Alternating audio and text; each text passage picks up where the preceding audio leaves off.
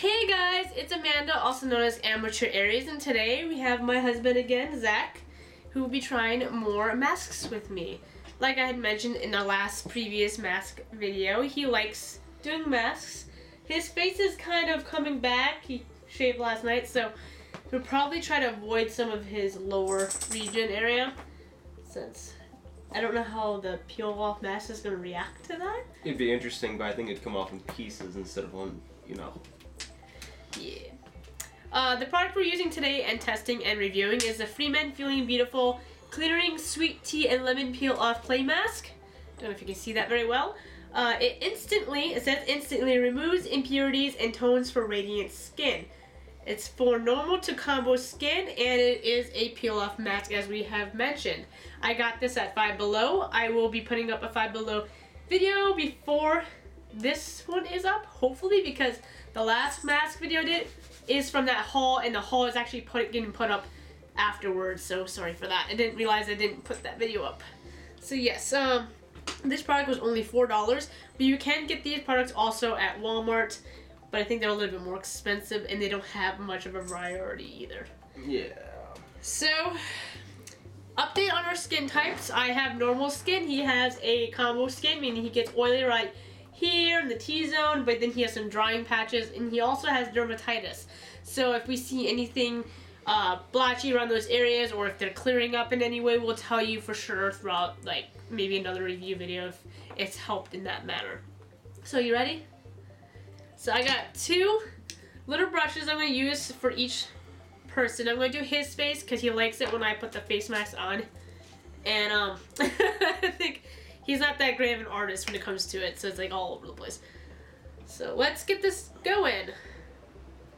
Hear the wind outside, Ready?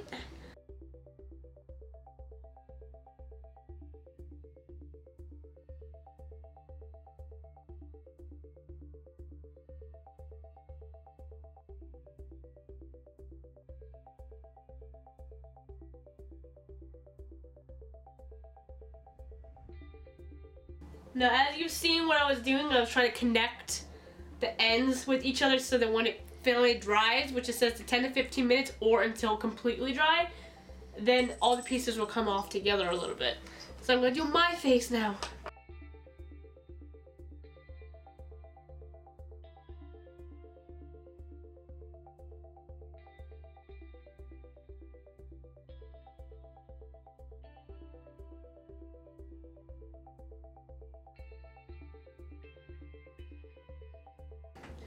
As I had said, it's going to take about 10 to 15 minutes depending on the thickness and how quick it is to dry. And it says if it doesn't last that long, just do it when it's dry.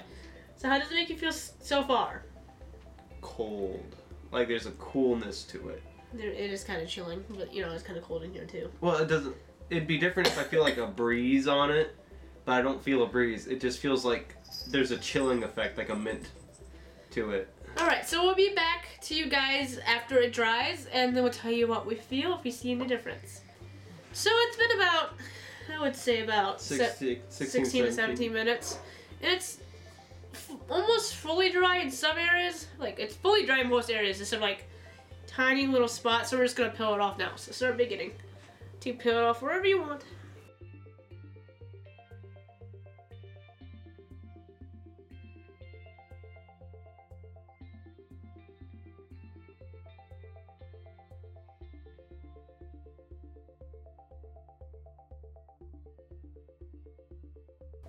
That was a little bit harder to take off than I expected, but I mean, it literally looks like skin. The color of it looks like skin. It's kind of creepy, but we do know that this doesn't take off like blackheads. It's not a blackhead one, so if you get this in one particular, just remind yourself, don't expect to be looking for pores or blackheads, but blackheads in it, because it's not gonna come off. It wasn't that hard to take off. I know a lot of people are super sensitive to peel off masks. However, I have like very rough skin. It doesn't bother me when I pull things off my face. He gets sensitive sometimes, but not with some face masks. So I would say it's on a moderate level of pain. So not that painful, and maybe painful for people who are super sensitive. It did cause some redding at first, right around here when I first taken it off, and right here. But nothing that I see that's does anything particularly. It says this peel off clay mask delivers the cleansing and oil absorbing benefits. So I'm guessing it absorbs oil. Does your face feel oily? Or it normally would? Yeah, I mean, like, in case you dry, oil. So he still has some kind of oil access, but that area that he's talking about is where he has dermatitis. It could also be from his dermatitis. So, I mean, we should consider these areas more where your dermatitis is a little bit less at.